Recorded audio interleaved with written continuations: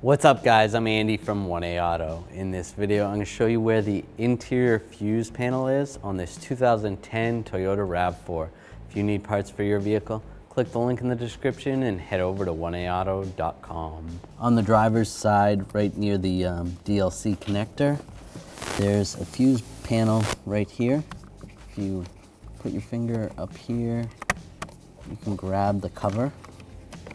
There's a little lever right there, and you just grab that. And there's a key on this back side of it, so it tells you what fuse goes where. There's some stop light, some door fuses, mirror fuse, and the fuses are located right there. So you're gonna need like some needle nose pliers to get those out.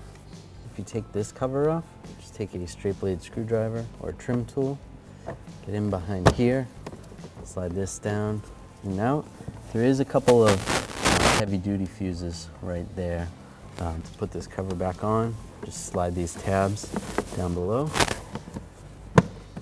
close that up. Then we'll take this cover with the tab facing towards you, and then just try to line it up. It's kind of hard to see what you're doing, but it actually snaps in pretty easily once you get it lined up. All right, there we go. Lock it in place. Thanks for watching. If you want the parts to do it yourself, check out 1aauto.com, the place for DIY auto repair.